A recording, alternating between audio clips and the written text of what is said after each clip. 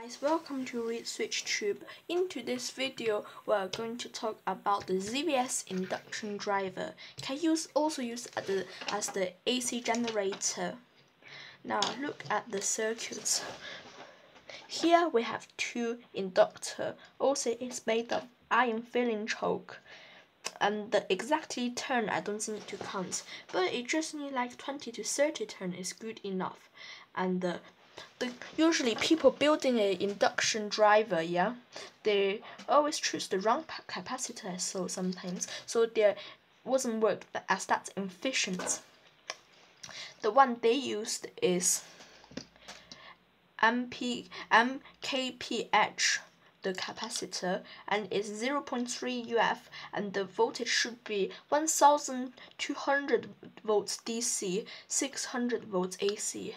Do you know, to buy this type of capacitor, you thought it's quite hard, but actually if you put the words in the ZVS capacitor, it will automatically come as that capacitor. But usually I don't recommend you to build your own ZVS induction driver, because see, to do that some of the complicated circuits, and you think it's just better to buy a already done PCB with heatsink on the MOSFET and the 470 ohm resistors with a specific watts and all sorts of little components. It's just worth to buy it rather than make it.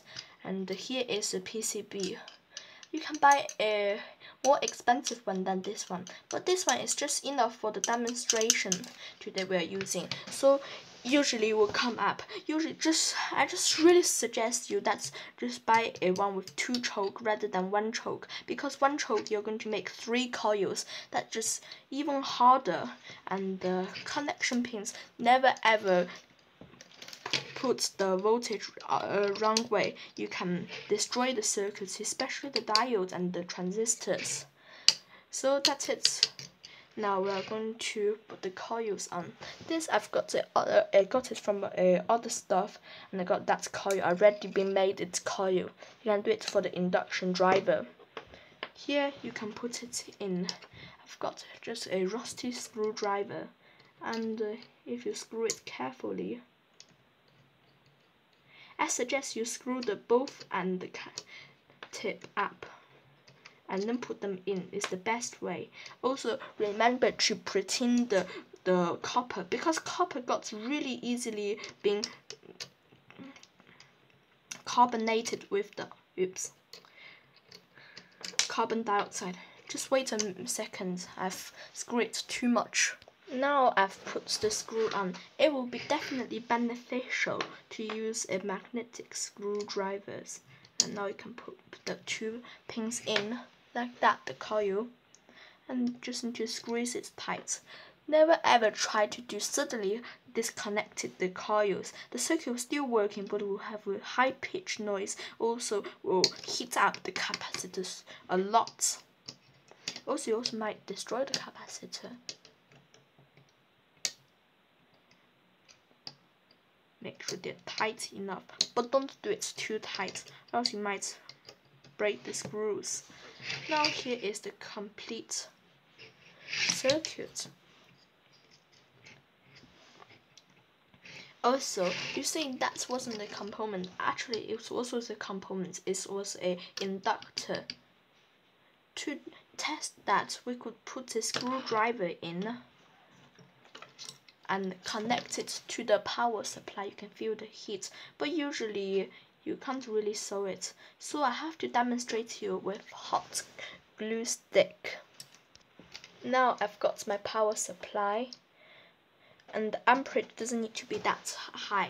Usually they use a really high amperage one. Yeah, if you heat up metal a lot, then you should have a high amperage one. Also, the transistor will heat up a lot. Usually working only on 1 screw, 1 screwdriver, you don't need any heat sink at all. And just tap it, and you can feel it soon heats up. Yeah, really slowly. Ouch, now it's hot. Hotter than I expected. Now I can take it off. Try it with a bit of hot glue. Didn't melt. Oh yeah, because it needs to be way hotter than that. So I'm just going to pop it in there for a moment to let it heat up. Now connect the pin and put it on the sides of the coil. You should see it. Now disconnect. Look at that, it's melted.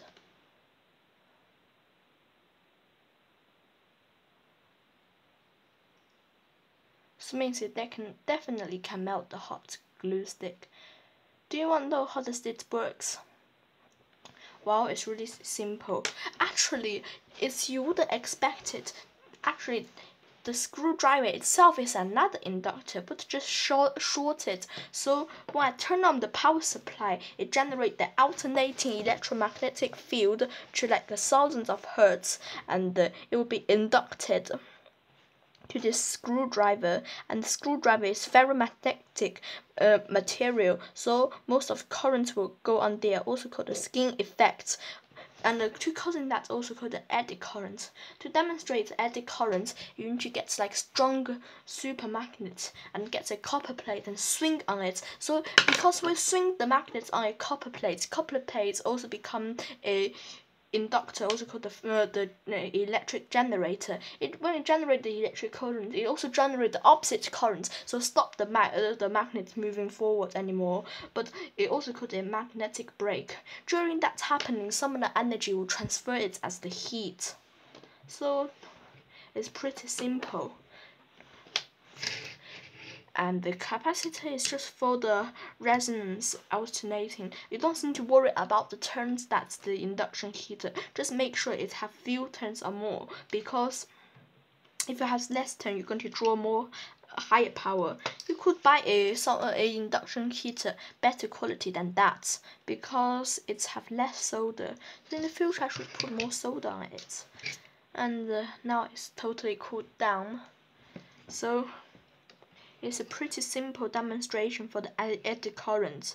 Also, it's involved with the resonance frequency, also called the LC oscillation. Now, to do another experiment, we're going to do a aluminum ring levitation. Now, I've got a ferromagnetic core. If you wonder where did I get it from an old flyback television transformer. But now I lost the rest of the parts of it, and it's basically made of ferromagnetic material, and the conductivity is really poor. So when I put the magnetic on it from due to the alternating magnetic field, most of the electromagnetic field will not dissipate as the eddy current, and it eventually heat up the core. That's the reason why on the power line transformer I have slide of silicon sheet to prevent with resins to prevent the eddy current happening on the core. But you can't really exactly take off all the eddy current. We still will have something happening. And if you make a ring out of aluminum foil, and then you can levitate it up. Just wait a second. Here I have an aluminum rope. If I just take off a little bit from here, now connect to, and you must connect them, so make sure they complete the circuit, and then to causing the eddy current, and eventually cause the reverse magnetic field to levitate up. You should see it. Now here is the power supply wire. I connect it to the 19 volts jack. It's better to have higher voltage. It will step down. Remember one thing. If you're using a transformer, you can't get high current and the high voltage at the same times, because you need to something we're going to lose in the transformer. You can't generate anything up from nothing. So now connect it. Oh yeah, I just accidentally stopped it. Wait a minute. Here I've reconnected the ring together and connect to the power supply. Look, it just did move a bit. See that? That's caused by the eddy current generated from the core. But what happens if I put the more near to the core? Hoping not more blow my power supply. It did, because if I draw more current onto this coil, it also generates more reverse current. Also will draw more current from this circuit to power it up. Now this is boiling hot, especially on this connect bit at there. So if I want to lift it up, that means I need to have an even higher current. Just wait a minute, I'm going to get my high power transformer. Here we go. There is our high power transformer, also called a power AC to DC adapter. Do you know how much wattage is this draw? To do this, we could do 36 volts times for the 4 amp, we will get the wattage. Now do the simple maths calculations. 36 volts, yeah, times by 4 amp equals, first we do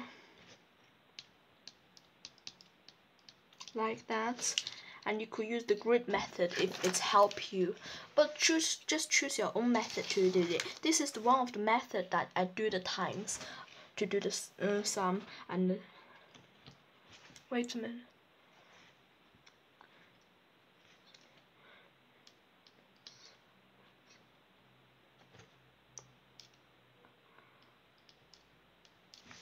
Now 144 watts of power. Yeah, it was a quite high power transformer for that. Not 1,000 watts yet. Just let's see what happens if we power this on. Now stay with our stick wire connections. Pop it in. Just try unscrews. How hot can we get with this high power one? 3, 2, 1, connect. Nothing happens. Wait. Wow, it's super hot because it also draws loads of powers from 36 volts. Now we'll do another experiment. Now I'm going to get my aluminum foil ring. If you're interested in making an aluminum foil ring, you should also watch my other videos called how to make a foil bowl. Wasn't that good? In the future I will make a bigger bowl, so stay tuned. The ways I connect is I open one bit up and screw one bit down, and you can twist them up. They'll still full. Now we make the shape that just fits the core, and we get our power supply. Look at that! Oh, the coil also moves as well, causing by the. Now it flies away. Oh. It's also hot as well, causing the eddy current also heat up the metal. Let's see how hot can heat it up. Oh, see the spark? That's a little spark. I love to use a screwdriver to become my spark gap. So make sure I don't damage my power supply connector. Oh yeah. See? And the great things about they have oxide on your on your screwdriver, so you can make more spark viciously. Look at that, isn't that beautiful?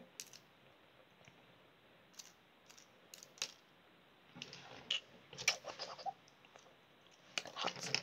So if you enjoyed this video, please like, share and subscribe, and I will see you next week.